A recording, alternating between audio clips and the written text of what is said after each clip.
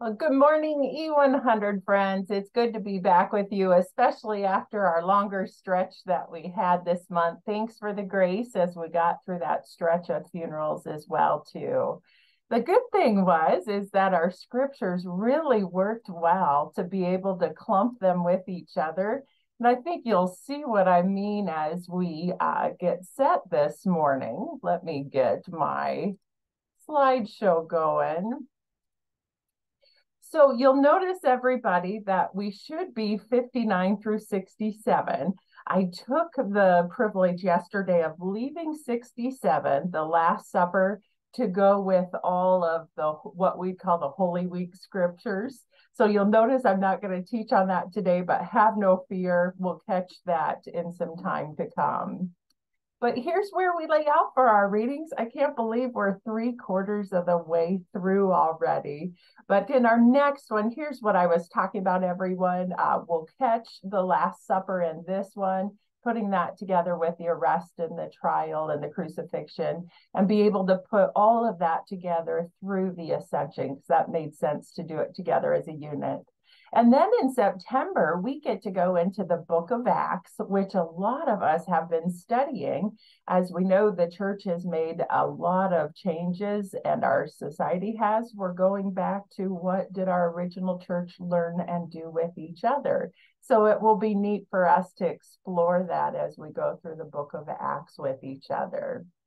Our three main questions that guide us as they have all through this year. What did the story mean to those first followers? What does it mean to us as we look on this side of the cross? We know the end of the story. We know the promise of what is to come still. What does it mean as we look through those glasses? And then, of course, how does this story come to me in this time of my life? I do want to say, though, you'll notice a movement between the head to the heart today.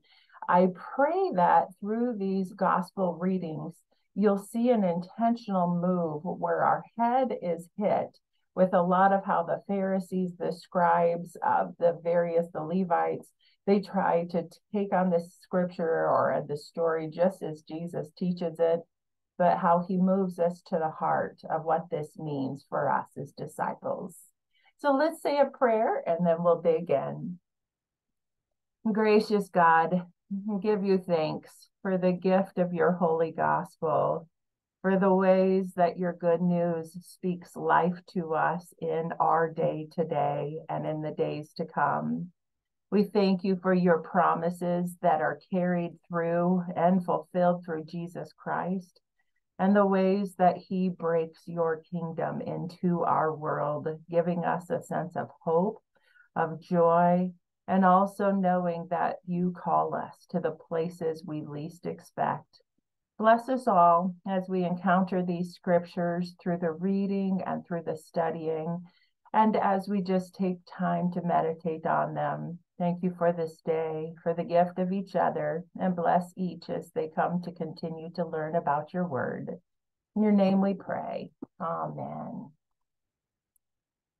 I realized yesterday that I hadn't done any work with the genre besides just gospel. So I thought this would be a good idea just to remind us in the midst of this that gospel is an actual genre and it does mean good news. And the reason these 4 books qualify as our gospels is because it has the birth, the life, the death, and the resurrection of Jesus Christ. There are other gospels to be found in ancient writings. For example, we had to read one in seminary, the Gospel of Thomas, but it didn't hit all of these qualifications as well as these 4 did. Also, as we look at these gospels, think about biography. Many of us have read biographies, so this is one that's readily agreed that it's an ancient biography with elements of historical genre. We'll get a lot of that in our next section. That's the reason we say Pontius Pilate in our Apostles' Creed, because we're marking the historical period.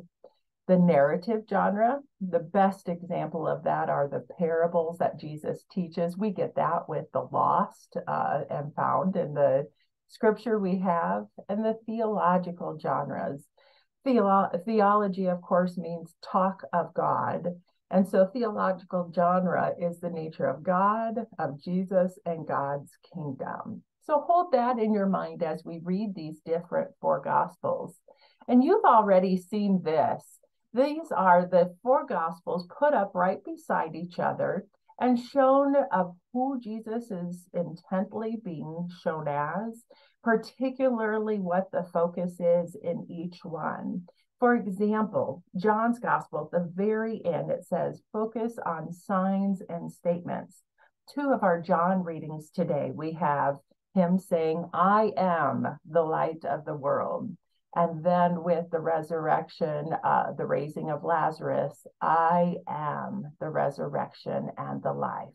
An example of how those come through. I'm not going to do so much work between what the differences are of the different gospels, but instead today what I'm going to do is take it in how the kingdom of God is being taught to us, and then particularly in the healing stories, who Jesus is proclaimed to be, and then who we are called to be as a response to that. Just a reminder, those first three are the synoptic gospels. So digging into our first readings that we had, there's an intentional teaching that Jesus is doing, sharing through these stories, various parables, because he's teaching about the kingdom of God that is different to the ordering of our society and our world. And although the first century would have been quite different, there are some things that we just innately do because we are human. Of course, the Good Samaritan, the kingdom of God, comes with no partiality or preference. And the whole story of the Good Samaritan is set up by the lawyer who asks, what must I do? You see my highlighting, to inherit eternal life. And then later, after discussion and before the story, wanting to justify himself, he asks. Remember, we have lawyers, we have religious leaders who have been indoctrinated in the law of Moses. And that is about how to keep yourself righteous, how to keep yourself clean. But unfortunately, they've turned it to what they must do for themselves, almost forgetting that God is the one that first does. And then the thing that happens is that what must I do, wanting to justify ourselves, turns it into this individual worry where we cannot be preoccupied with other people, hence the Good Samaritan. So think about the Levite and the priest who walk right by the one who is wounded on the side of the road. Of course, they won't stop, because if they do, they are going to become unclean, unrighteous. So they are no longer right by God if they touch this person and become unclean themselves. But it's the Samaritan. Here's that theme of the least likely, the unexpected. It's the Samaritan. They do not get along with the Jews at all. The Samaritans are descendants of a mixed breed of people after the exile. So remember back into the Old Testament when Jerusalem was destroyed, when all of God's people were defeated by Assyria, then Babylon. The Samaritans mixed up with those Assyrians. So they are now deemed ceremonially unclean, social outcasts, and a religious heretic considered to the Jews. So to see that a Samaritan would actually do the gift of what Jesus is showing and care for another, unheard of. It'd be shocking to them. But it all comes down to, because God's grace is what saves us, as we cannot save ourselves, we're freed to act in the love of God's kingdom, which shows no preference or partiality. Here's where it really hits our hearts, because we as humans know we like our like-minded people. We like those we're comfortable with, but we are called to those places where we're not to show a preference or a partiality. God calls us to all peoples in love and care. So then on, teaching further about the kingdom of God, the lost and found stories. I always, when I preach, say parables are earthly stories with heavenly meanings, but I nuance it. It would be earthly story with the kingdom meaning. Here again, we've got Jesus setting up that the kingdom of God comes where we least expect it, and to those we least expect with great rejoicing. Just to set up the whole scenario of these three parables, Jesus is attracting the tax collectors and the sinners and eating with them. And table fellowship in that society means you fully accept them. Remember how the Samaritan's the least likely. And now we've got sinners and tax collectors being accepted and loved by Jesus. So, of course, the Pharisees, the scribes, they complain. Just a reminder, these are the stories of the lost sheep, the lost coin, the lost son. The main point pushes us right to the huge joy of finding the lost. More joy over one sinner who repents. I hope this digs into your heart, friends. It does mine every time, because I like to identify with that older brother who stuck around when his younger brother, the prodigal son, went and spent everything. It's like, why are you throwing a party, Dad, for him? He spent half of the inheritance. He hasn't been responsible. I've been here all the time. But the kingdom of God comes in that joy of that one who returns, who is found. In the same way, we can think about it if we identify with the 99 sheep. Our shepherd just took off going and looking for that one, and we 99 are over here. That's what our God is like. Our God comes through Jesus Christ, bringing this kingdom that throws extravagant celebrations for the lost being found, because that continues to build the kingdom. And we're still part of the kingdom. And that's what the father tries to tell the older son. So teachings on the kingdom of God. Now, I want to take the miracle stories that we had next, and this is pushing us a little bit further about how are then the disciples, and then hence us, the disciples of today, how are we called to respond in the kingdom? And of course, these stories are all put on the power of Jesus, the power of what Jesus can do, but it's a therefore response for us. So another one of the kingdom of God comes with the feeding of the 5,000 plus. Remember, 5,000, only men were counted in those days. So we women, we children, you can even imagine with all of us how much bigger that crowd is. For example, my family, the one man was counted. There's 3 more of us to be in that crowd. But the kingdom of God comes even in the interruptions as Jesus' ministry happens. Often when we study the scriptures, and this is really wonderful how we're reading across the 4 gospels, when we see a story as in all 4 gospels, we know that this is a story to hold true, to carry with us. The point is one of the major points we hold forth in what we believe as Lutheran Christians. Now, setting us up, the crowd interrupts the retreat of the disciples. Right before the feeding of the 5,000 story, the disciples had been sent out by 2s. They had been sent out. This is where Jesus tells them, don't carry your bag. If somebody rejects you, shake the dust off your feet, and then enter the house if they welcome you with peace. So they've just returned, and Jesus, just like he would go up to the mountain to pray with God, to have somewhat of a prayer retreat, reconnecting on their focus, Jesus has taken the disciples up into the mountain, and the crowd interrupts them. Hold that word interrupt, because we understand that in our lives. Of course, with the crowd, as Jesus has been able to be with them, the pressing need is hunger. And remember, this is the miracle story of the 5 loaves and the 2 fish.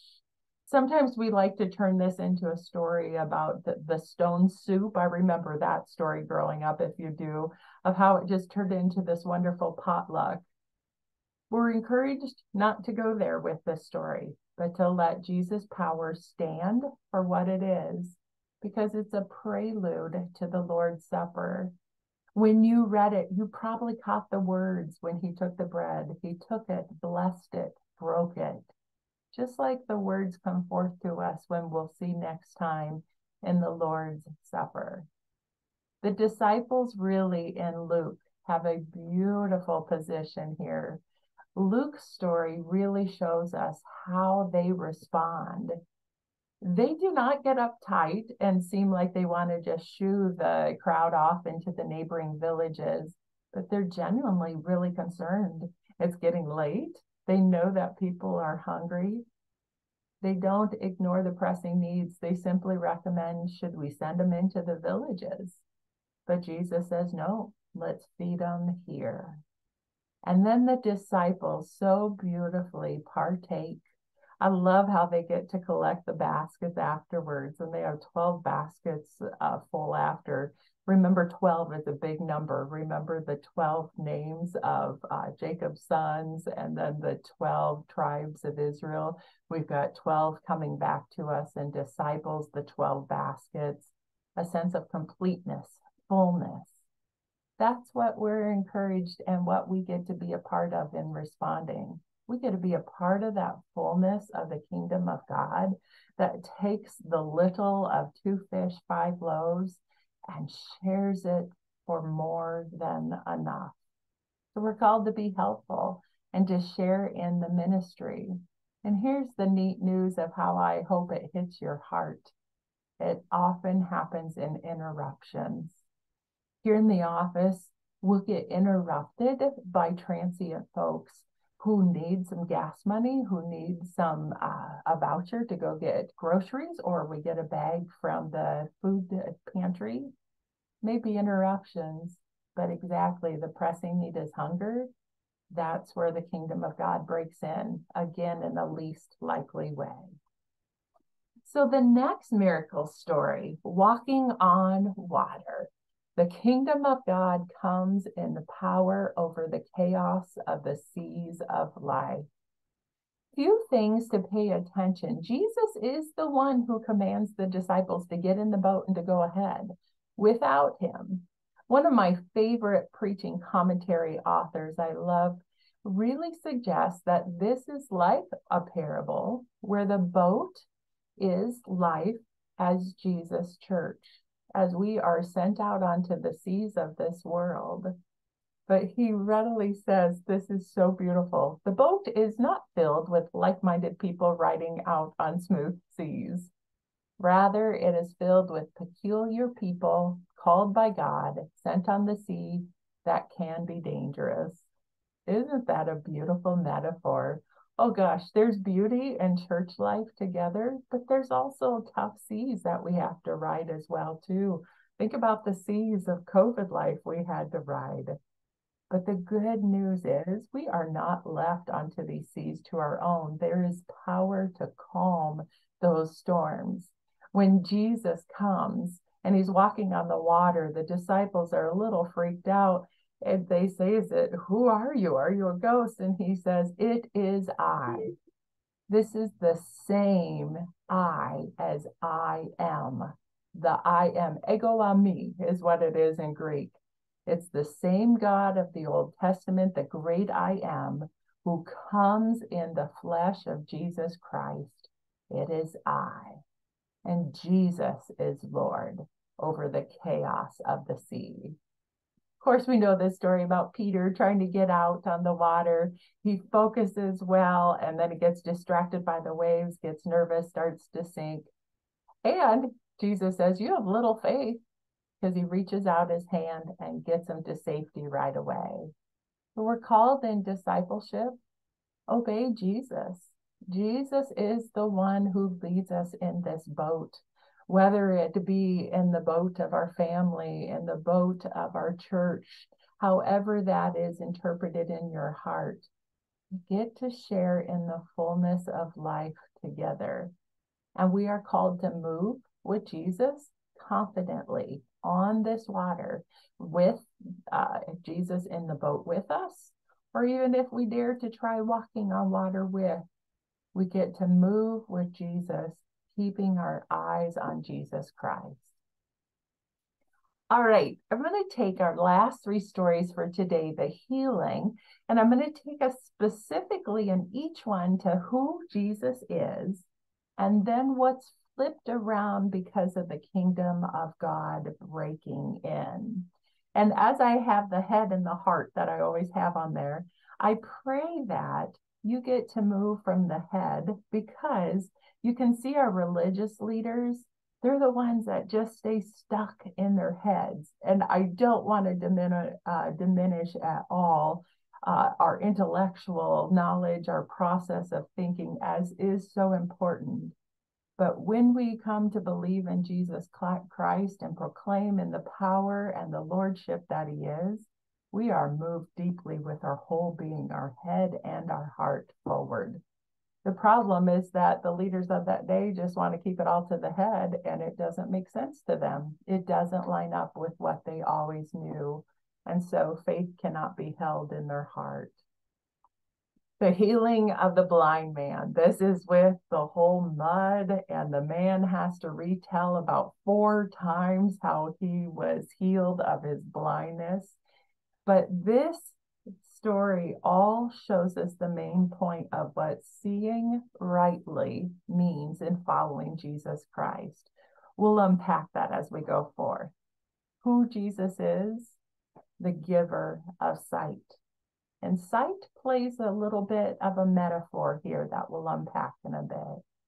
Again, we get one of the wonderful sayings of I am, that ego eimi, from the Old Testament, that is, I am who I am, from the burning bush to Moses, to now Jesus, God made flesh. I am the light of the world. So what's flipped around here in God's kingdom? It was genuinely believed that if you had an ailment, you did something that caused it, you sinned. But Jesus is showing that sin does not cause the blindness or the ailments. And sin is actually, and I put in parentheses to define this, self-righteousness. How those who were following God in the old Moses law, they were trying to make themselves righteous by following the law. How that causes the figurative blindness, to where they can't even see their need for a savior. They're so blind they can't see that God in flesh is right before them. And sight, really, the salvation only comes to those who know they are blind. Here's the figurative use again of sight and blindness, because we get the whole flip to where the religious leaders don't even realize they are the blind ones. They cannot see the great I am, the light of the world right in front of them. And think about that brightness of Christ's light. They can't even see that. But true sight comes only through Jesus. That true sight, we believe as Lutheran Christians that we cannot even believe by our own understanding or come to Christ, but only through the power of the Holy Spirit. The power of the Holy Spirit is what gives us the ability to see, to know that we see because of Jesus Christ, the Savior. That's what the blind man who is made to see. I always think of in Amazing Grace, I was blind, but now I see.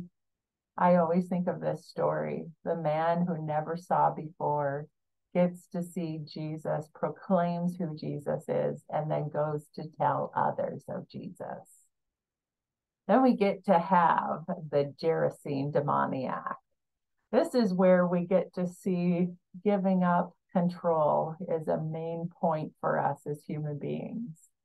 As we've had Jesus have control over all these ailments and be able to heal, as we also have Jesus who has the power to go over the sea, Jesus to be the light that forgives sin, Jesus is also the one who has control over the demons.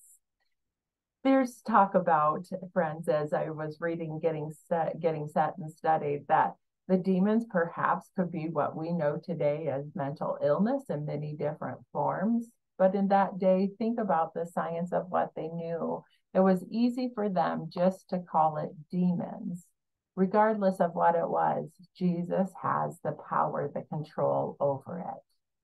You know this story. As Jesus goes, the man comes up, the demon-possessed man. He says he's legion, which legion means 6,000 soldiers of a Roman army. So that's how many demons are inside, 6,000. Humanity, the society thought they could control this demon-possessed man if they just segregate him, if they put him out with the tombstones, if they ostracized him, just ignored him, then they could control it. But they can't. This man breaks through the chains. But notice that even the demons in this man come to Jesus, bow down before him, recognize him. And then the demons even ask, can we go into the swine? Because at least if we go into the swine, we may have a chance to live. And you know the story. They fall off the cliff and die. But God's kingdom comes with power to do things that humans cannot do. Think about that as we try to have so much control over things in our lives. We don't necessarily all have that power. We might try to segregate it, put it in its category, or just avoid it. But we don't have the power to overdo those things, overpower those things. But God's kingdom does. And it often happens in the marginalized and the outcast. This one is a challenging one for us in our society because we think about who are the marginalized, the outcast. Think about who's not in the center of your hub in your community or in your life or in our society. The marginalized are all those put on the edges. God's kingdom comes right on those edges. And one that I read, this was great. A commentator wrote about pig farmers that said they cared more about the pigs because, of course, that's their livelihood. But here again, we get that twist, just like we did with the prodigal son parable. At what point do we care more about the pigs? Or do we care and great joy for that person who was saved and healed by Jesus? So as we go from head to the heart, you can see, maybe even sympathize, empathize with the religious leaders because it's hard. The kingdom of God challenges and is often opposite, least likely, marginalized of our society. It is hard to wrap our head around, more or less our heart. And in that way, we can see why it is a struggle to follow Christ at times. But that is where then faith carries us to help us see. So the last story we'll have today, raising Lazarus from the dead. And this, friends, is where the rubber hits the road for us. This is the absolute truth that life comes from death. This is hard for us as human beings because we see the circumstances just like Mary and Martha did of the death happening all around us. If it be in the death of a loved one, especially like the funerals like Jess's that we experienced a few weeks ago. If it be the death or the end of a various part of our society that no longer is the way it used to be. We believe that when something dies, life is promised. And we get that because we have Jesus who says, I am. Ego eimi, same throughout that we pulled of this thread. I am the resurrection and the life. Now, resurrection is not new because, in fact, I believe it was Mary who says, I believe in the resurrection. The Old Testament souls did believe in resurrection, but that was through the power of following the law, that self-righteousness. Now Jesus takes on embodying the resurrection. This is a prelude coming to his death and resurrection so that we are joined to him in a death like his and a resurrection like his. This is the ultimate. God's kingdom comes through what seems painfully unredeemable death. I wanted to put a note in here, especially all our community went through the last few weeks. Distress is normal. Jesus does not rebuke Mary and Martha in their tears. In fact, he cries with them. Mary, Martha, their brother Lazarus are his dearest friends, and his friend has died. How powerful it is that Jesus meets us in that distress. Now, one of the questions I want to ask Jesus when I get to heaven is, why did you wait 2 days to get there?